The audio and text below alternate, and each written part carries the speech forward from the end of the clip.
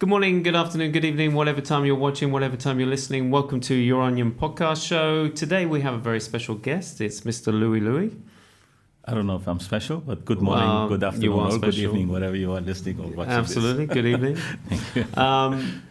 So Louis, like with all my guests, I'd like you to basically introduce us to who you are, what you do here, and then take us back in time to education and how you ended up here in Qatar. Okay. Well, I'm actually Australian from a Lebanese background. Okay. How did that happen? Well, it's very common. It's very common. There's a lot of Lebanese living in Australia. It's a big community. I hear it's over 1 million people. Wow. Around Australia. So it's not something that's very weird, if I can say, if I can use the word weird. So it's very common. And in Lebanon in general, in fact, we have about 3.5 million living in Lebanon. We have over 16 million living away from Lebanon. Wow. So it's probably one of these countries where you have people from that background living away from the country more than you have inside. Maybe Ireland would probably question that. But there's a lot of Irish all over the place. Exactly. So I was born and raised in Lebanon up until I was around 23. Okay. Migrated to Australia in the early 90s after the end of the war in Lebanon, the civil war. And then stayed there, continued my education. By training, I'm an architect and an urban designer. Don't ask me how I ended up in sport. I'll tell you a bit later. Well, yeah, now I'm very curious. Okay. Were you always interested in architecture and urban design? It was kind of a family passion thing because the whole family was working in construction. Yeah. But my passion was always sport since as long as I can remember. And was that playing sport or actually watching sport? Playing, watching. I mean, in those days when I was a young boy running around the streets around Beirut, not in Beirut, in the suburbs. Yeah. What were you playing? We had football and basketball, usually. Really?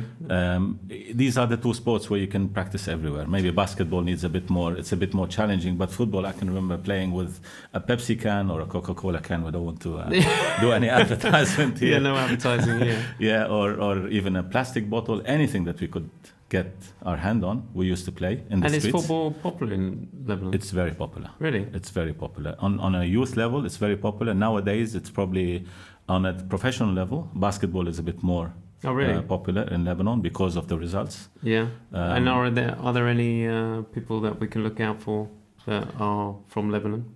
That we in here, I can not that I follow basketball or football. Oh no, we had. I mean, there are a couple of people. One of them, I don't want to name names on the show, but we can talk about it off air. Was the Asian Player of the Year on a couple of occasions. Oh, really? Yes. So it's not only on a local level. Yeah. Basketball has created a status for itself in Asia, at least. Yeah. Now they're trying to qualify for the World Cup. Really? And they still have a game. If I can remember, tomorrow, not today. If they win it, they have a chance. If they don't, they can go back. They're playing Korea. Okay. They lost to New Zealand by 2 points on the weekend. Yeah. That was a very important game. But anyway, we're not here to talk about Lebanon's basketball, are we? No, we are here to talk about sport. About sport in general, absolutely. yes. So you were playing on the streets, absolutely. Yes, but you were always interested in sport. I was always interested in sport, and even at the university level, I started my university in Lebanon, and then I finished it in Sydney. Yeah. In Lebanon, I was very involved in terms of organizing stuff, because at the time, we were still during war, and there was no organized university sport. So we had to do it all ourselves. We had to contact other universities. We had to actually try to organize things between us and them. It could be just a game. It could be a small festival. Yeah. Whatever we could manage with the very little resources that we had. Yeah. Basically, resources were a field of play, whether indoor or outdoor, kids, that's it. Yeah. Yes, no money. Even we had to buy our own water. Oh, wow. But it was challenging, and it was good. After we migrated to Australia, I finished my university there. I was not as involved in pro sport, but I was involved in university sport, mostly at Lebanese community level. Okay, organizing, okay. Of course. Playing, I continued, but at that stage, that's it. I had no career in playing sport, but it was always a passion for me to actually continue practicing sport. Okay. Again, mostly football and basketball, but the focus was more on football in Australia than basketball. I was in a low-level league and all that stuff. Yeah, because Australia, do they play basketball? Are they? Oh yeah, they do. They do. They will hate you for not saying it. They do. Actually, they joined Asia in the last few years, and they've been one of the leading countries in Asia. Okay. But you've qualified into architecture. Yes, architecture. But I have a master in urban design. Yeah. So did you get a job? In architecture, yes, I did. I worked for almost 5 to 6 years, and before that, I worked during my studies. I was in the last 2 years of my degree. I was part-time working, part-time studying in order to get a bit of experience before I go out to the market. I finished my master in urban design. Yeah. And I never got a chance to even work a minute in it. Really? Because I joined the Sydney Organizing Committee for the Olympic Games. Sydney 2001. How did that come about? By chance. Okay. I was lying in bed on Saturday morning. Yeah. And I received a phone call from one of my friends saying, "Have you seen the Sydney Morning Herald this morning?"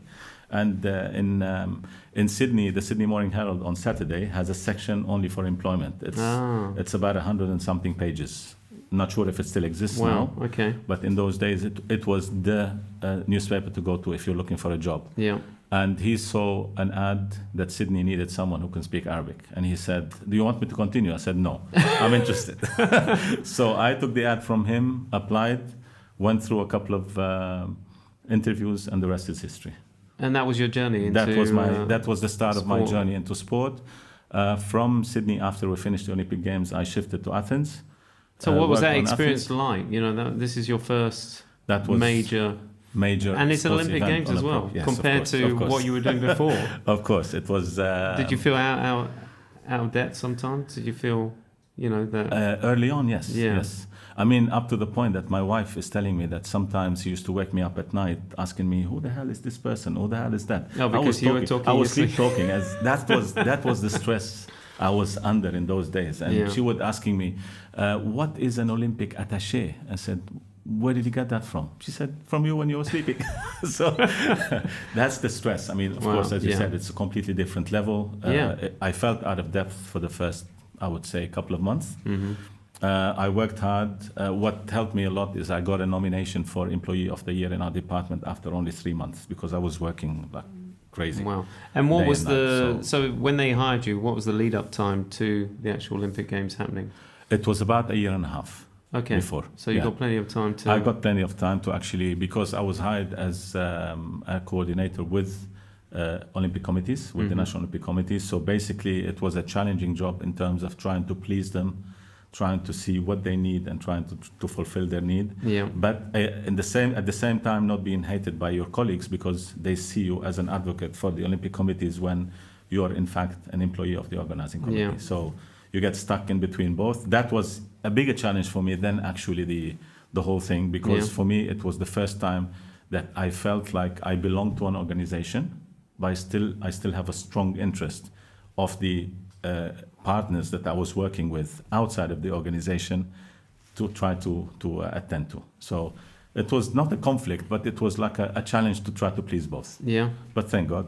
You pulled it off. We pulled it off, and actually that was my thing to do for the next, I would say, 8 years after that, working with Olympic committees in organizing committees. Yeah, how does that work?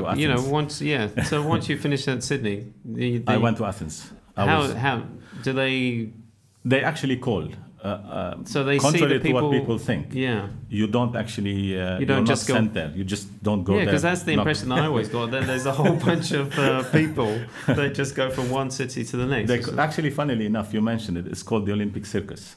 So it's like a circus. It moves from one place to another, which happens. But if you don't have people inside who actually know you and know what you can offer, it's very hard. It's very hard at an early stage. Of course, towards the end of the preparation period, as you get close to the games, it becomes easier because they want people with experience. Yeah, of course. Any experience that's relevant could help. You don't have to know people by that stage, but then it's up to you to actually build yourself a profile, to build your network of people you can contact. Yeah. You can drop your resume and say, look, I'm looking for a job, or I want to stay in this field if there is a chance or an opportunity for me to stay. And that's usually how it happens. From Sydney, one of my colleagues who was a higher level than me in Sydney, went to Athens, took the management of the program of the working with the NOCs, who are the National Olympic Committees. Yeah. It's not the NOC of Qatar when you take the NOC when you leave your work and you try to. Oh yeah. No non-objection. exactly. Non-objection certificate. Non-objection. No. In this case, in our case, it's National Olympic Committee. Yes. He took over the program and he called a couple of us. 3 of us went from Sydney to there, and we formed a team with him. Okay. And what was your role? I was looking after Asia. Still working with the Olympic committees. I was the manager for the Asian continent. Right. So moving from the Arab countries in Sydney to the Asian continent in Athens, where a lot of the Arab countries are part of Asia. Of course, early on, I was also helping with the Arab-speaking countries from North Africa, not only Asia. But then the African team managed to get that away from us. And after staying 4 years in Athens. 4 years. So 4 years. So not a year and a half. Now No. 4 It's years. 4 years. Wow. It's a full. If you want, in the Olympic world, it's called a quadrennial. It's a full quadrennial. Or a full Olympiad. Okay. This is something I can say it if you like. An Olympiad is not the games. An Olympiad is a period of 4 years that runs between the Summer Olympic Games and the next Summer Olympic Games, or Winter Olympic Games to the next Winter Olympic Games. Right. It's based on the Summer Games usually. Yes. So I was there for a full Olympiad. So you're living in Athens for 4 years? In Athens for 4 years, which was with my young which family, must be nice. which was great. Oh, so you're bringing your family each time? Yes. They became nomads, just like me. And I want to thank them for supporting, because if the wife does not support that, forget happy it. Wife, happy life. Exactly. Exactly. So after the 4 years in Athens, I came to, or we came with the family again, to Doha to work on the Asian Games, the Doha 2006 Asian Games. Yeah, but hold on. That's now you've just gone away from the Olympic Games and you're throwing yourself into the Asian Games. Why? It's almost the same. Did you not want to carry on to the next? What was after Athens? Not really. No? After Athens, it was Beijing, simply because of the family. When our daughter started asking, "Where am I from?" You ask her, "Where are you from?" She tells you from Athens. Instead of being, if she said Beirut or if she said Sydney, I would say, "Okay, I'll let you go." But to say from Athens, it was kind of a challenge for her. Yeah. So, and it's simply because of the family. We decided, okay, let's give it a try here. Then we thought, if we don't like it in Doha, we can always rejoin the circus, if I can go back to that. Circus. The Olympic circus. So when did you come over to Doha? In November 2004, right after Athens. Okay, so then you got 2 years. They didn't even give me a chance to get a break between games. No. I had you only just 2 literally weeks. throw yourself... Yeah, I had only 2 weeks because Doha at the time had a lot of challenges. They had a change of leadership. Yeah. A new leadership was there for a few months before I joined. And they were getting a lot of people with experience from overseas. The first, with Doha, the development, the first batch of people came from Athens, because Athens finished before other games. Right. Then they had 2, if you want, waves, not individuals, waves of people coming in groups. Yeah. One from after Torino, 2006, and if I'm not mistaken, one from also Melbourne. From Torino was the Winter Olympic Games, and from Melbourne that was the Commonwealth Games. Ah, okay. These are the waves. Of course, in between you get people coming from all over the place, but the waves came from Athens, Melbourne, and Torino, because you had Olympic Games, Summer Olympic Games, Athens. You had the Commonwealth Games, Melbourne, and then the Winter Games in Torino. Oh, wow. So what was your role here when you came over? I was the program manager for the relations with the Olympic committees. The same. For the Asian Games. Asia? Yes. Well, of course, for Asia. Because because it's Asian. Absolutely, yeah. I think you need coffee. I need more coffee. Okay. So, yes, that's how. And then the deal was done with the Secretary General of the Olympic Committee of Qatar at the time, that I would try the Asian Games, and if I like it, they will take me in the Qatar Olympic Committee. Oh, they were offering you a job afterwards. They were dangling a carrot. Actually, they offered me even before. I didn't have to look for a job. Oh. So I was lucky from that sense, I have to admit. Superb. Did you have to wear those tracksuits? Those lovely, colourful tracksuits? Yes, of course. Really? Yeah. Being in the job that we do, we have a double advantage, if you want. We have the formal, the jackets, the nice jackets that you wear usually in the formal events, and the tracksuits that you wear every other day. Which, by the way, I love more, because they give you more freedom than being in a suit. I know, but the colours were just very random. So It's nice. It's like you could spot them a mile away. Yeah, but I that's suppose the whole idea. That's the whole idea. Instead of having, I'm a volunteer, how can I help you on your chest or on your back? Yeah. You have the colors would actually lead people to you, because the whole thing is about helping people. Yeah, absolutely. Once any event starts, the people who are participating in the event don't need you. They know what to do, because especially if you work with them before, trying to educate them, trying to give them all the information that they need. After that, they just want you away from their way, unless they have a problem. And if they have a problem, there's no time to look for who's going to solve it for you. So that's why they need something easy. And usually easy is, these days, okay, with the technology, and you have your telephone and WhatsApp and all these. Absolutely. But at that time, before it was visual. 2006, that was on the. You needed to go to an office, or you needed to see someone on the street, or you needed to. That's what happens. And usually, if you have these flashy colors, people are easily identified. That's true. Very true. But how was it? Was it challenging, because the infrastructure back in those days wasn't as well formed as it is now. In Doha, I mean. Yeah, in Doha. Yeah, of course, definitely. So, was that a challenge dealing with that? It was a major challenge, actually, but we pulled it off, thank God. You pulled it, it was amazing. Yes, from everybody. I mean, everybody played their role. I can't say my role was very small compared to other people, especially the ones who were building. Because I came in September 2006. Okay, so you were here during the games. So I was here during the games. That's why I remember the tracksuit. But I remember actually going to the control center of the Asian Games, which was on the corner of Al Sad, that building there. Yes. And I remember going into one room, and it was just full of cables coming from the ceiling. The building wasn't finished yet. And I think it was going to be the media control center. Yes, I think that's what I was shown around. Because the main control center was at the corner, but it was the building next to it. Yeah, I think it was two buildings away. But it was amazing to see. But also the opening night, I was fortunate enough to be on the side where there was cover. All right. Because so you didn't get the rain. I didn't get wet. I didn't get wet. Where the other side of the stadium didn't have the cover. Yes, of course. And I felt sorry for all the people on that side, because it just literally the heavens opened up, and it was a very unlucky year, I have to say, because in that year, if I remember correctly, it rained almost 12 to 14 days out of the 16 days. Yeah. When 10 years before and 10 years after, it rained maybe one day during that period of the year. So we were very unlucky, but thank God things went okay, apart from the couple of incidents that unfortunately happened. One which led to the death of a Korean equestrian athlete. Oh, really? When he fell off the horse, and then his horse fell on him. Sorry. And then the thing that happened, all the mess that took place around the opening ceremony, simply because of the presence of many VIPs. And when I say VIPs, oh, really? I never heard any of heads this. of states. Oh, really? Well, it's well documented. Heads of states. There's nothing you can do when you have something like this. Yeah. We tried our best. Of course, we tried as much as we could, but eventually, in an event like this and in a region like this, security takes over. You can't do anything. Oh yeah. No. So apart from these two incidents, it was great. It left a lot of changed lives basically for a lot of people. Yeah. And it left good memories for the people that participated and for Doha as well. Yeah. No. I mean, sure. it put that. I would say that event put Doha on the sports map. Yeah.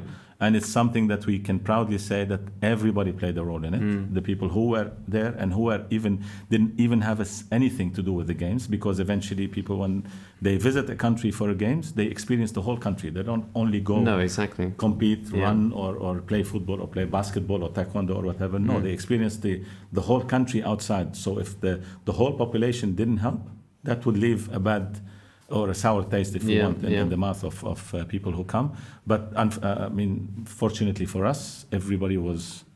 They all wanted it to succeed, and that's what. No, the atmosphere was and the vibe was great during that time. What made me laugh recently was someone was talking about an opening ceremony, and they were saying or there's a plan for an opening ceremony where. All the crowd get special lights that can be turned on and off. Okay. Yeah.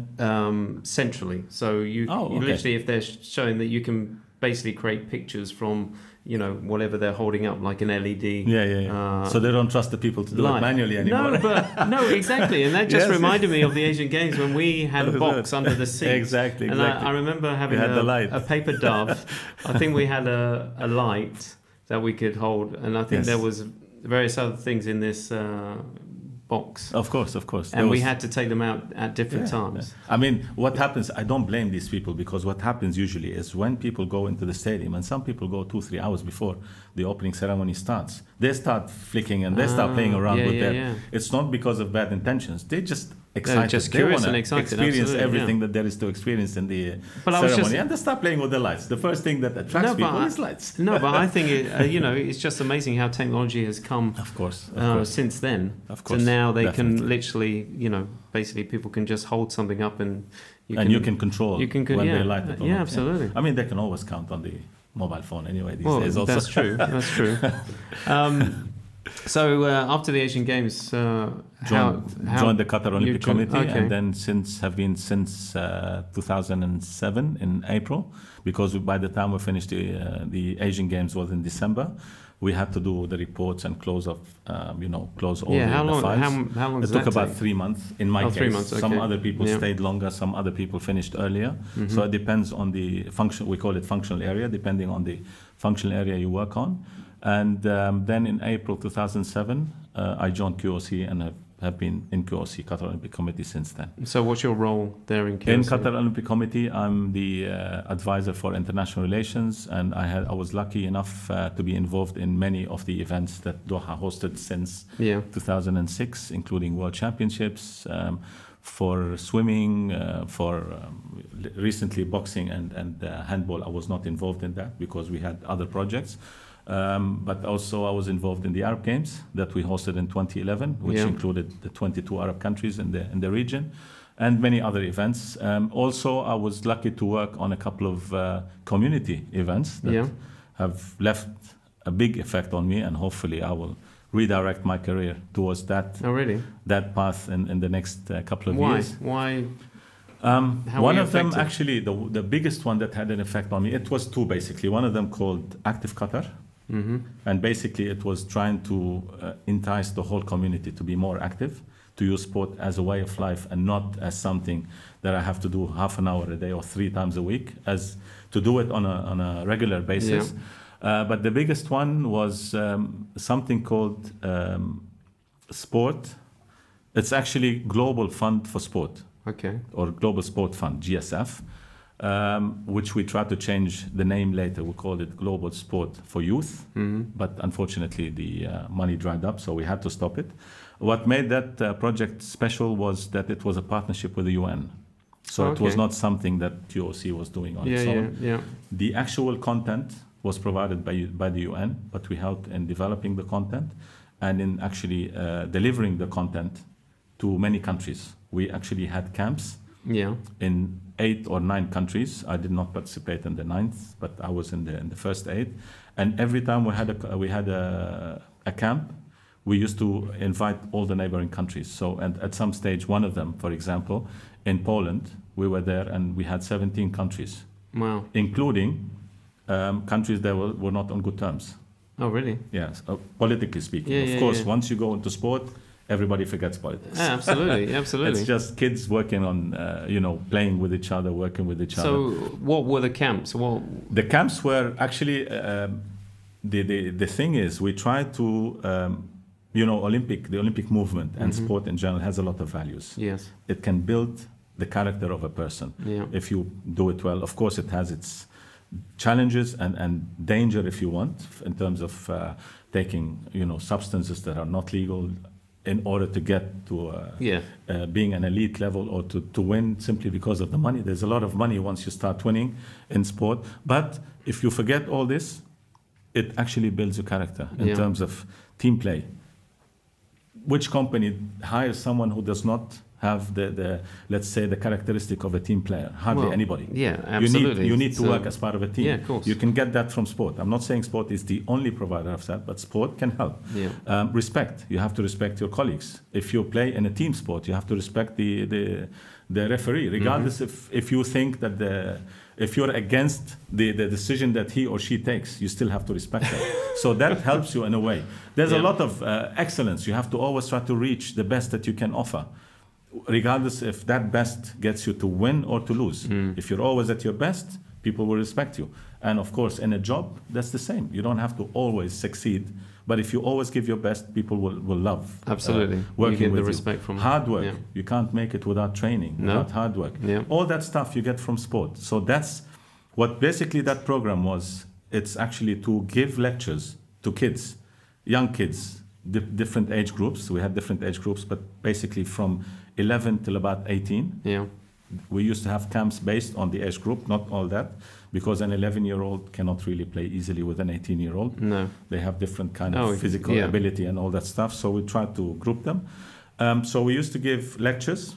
Let's say one lecture would be about respect, one lecture would be about team play, one lecture would be about doping, not to tell them, to show them the dangers of doping and of taking illegal substances. And then we try to translate that into the field of play. So we used to use only team sports for that. Yeah. And we used to have our own rules, which we called fair play rules, on top of the rules that everybody knows about the sport, be it football or basketball or handball or volleyball.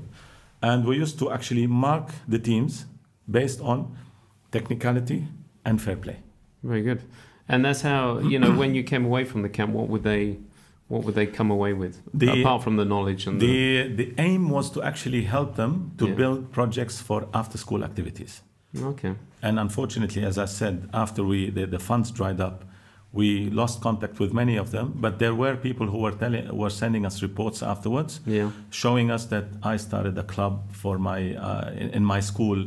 On a Tuesday or on a Monday, I started a club to actually instigate dialogue between people and based on sport and all that stuff. So there were people who were interested. And the thing is, with every group of kids, 8 or 10 from a country, one of the conditions was to have teachers. Yeah. Because you can't always work only with kids. You have to work with their supervisors as well. Of course, yeah. So the teachers also played their role in terms of assisting those kids to use sport in their life more and to use sport as a basis to start in their social life. You don't have, not everybody ends up being a Messi or a Ronaldo or a Michael Jordan or but most people everybody would had like a chance. to, but exactly. Everybody likes to, absolutely.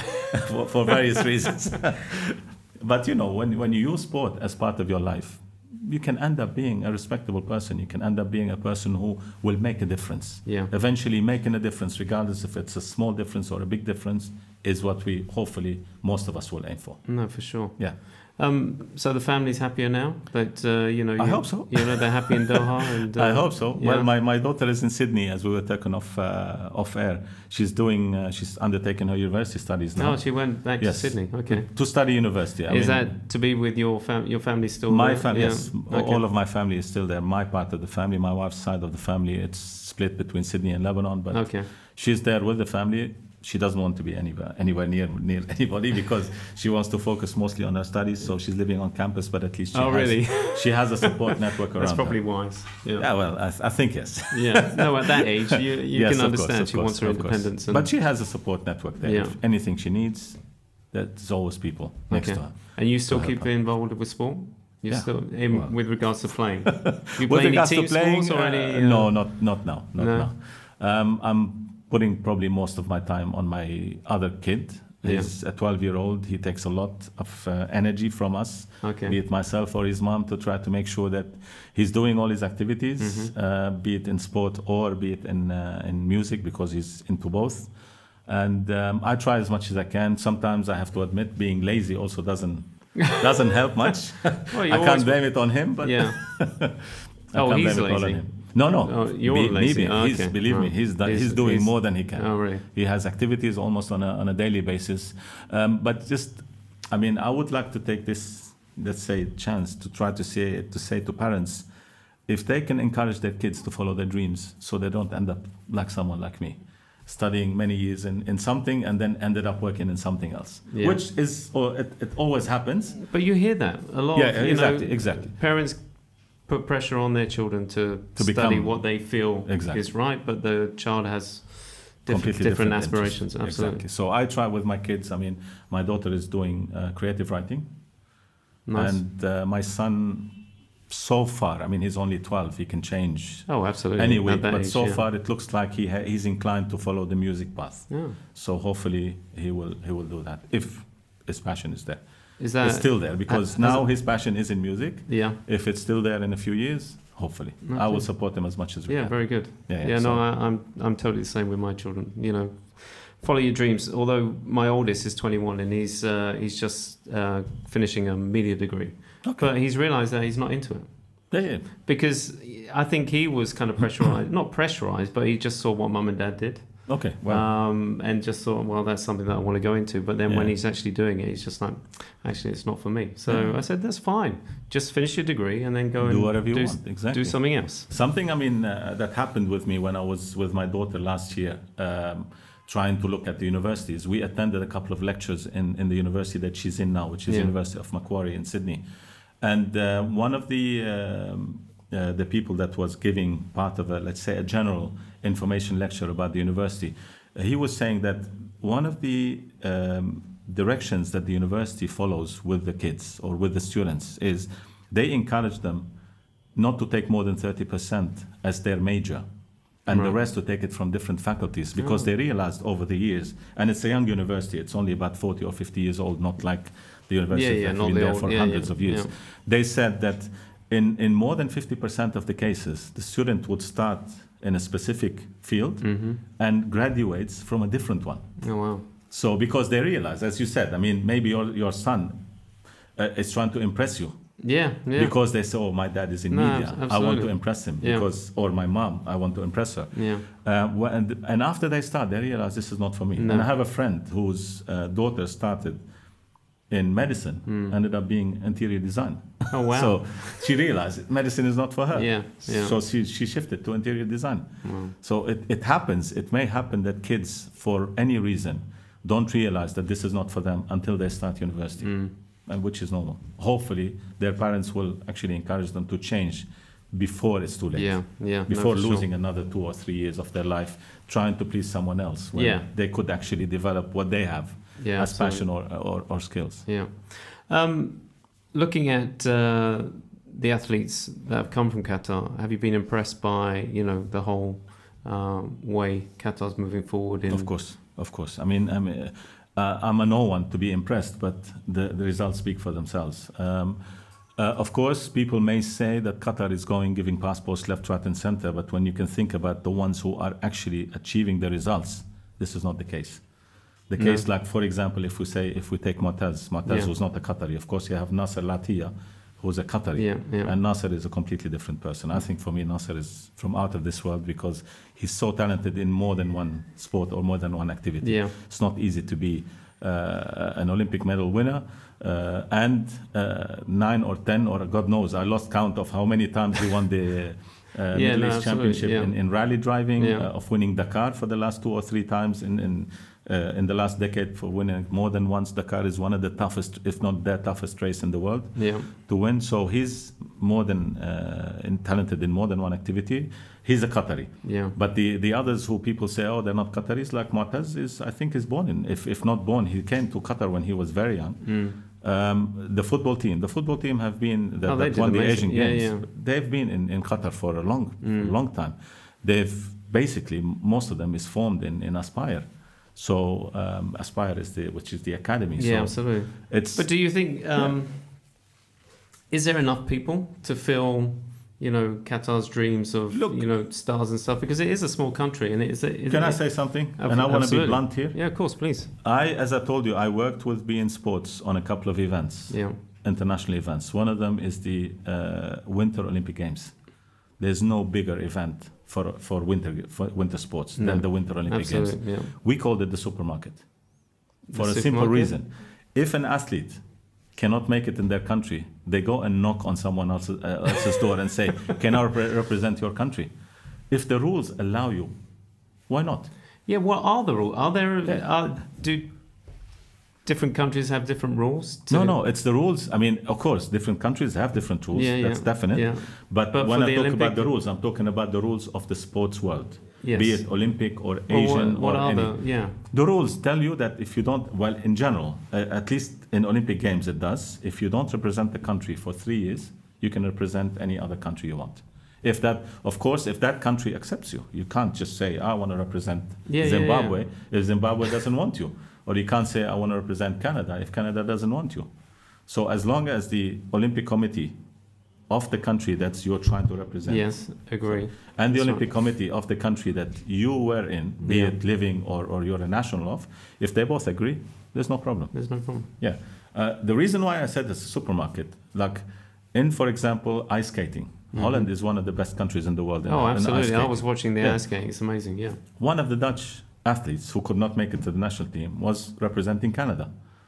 And he basically was competing against his old colleagues in the final. And he had no connection. Oh, really? So, yes. But he's a Dutch who could not make it to the Holland team. So he just chose... He went to Canada. Wow. And the Canadians took him. Yeah. I don't think they hesitated for a minute even to take him because he was a well-known athlete. Absolutely. Yeah, I mean, eventually in the Olympic Games or in any major event, there's so many people you can enter. Like in Olympic Games, you cannot enter in general more than 2 people in any individual event. Okay.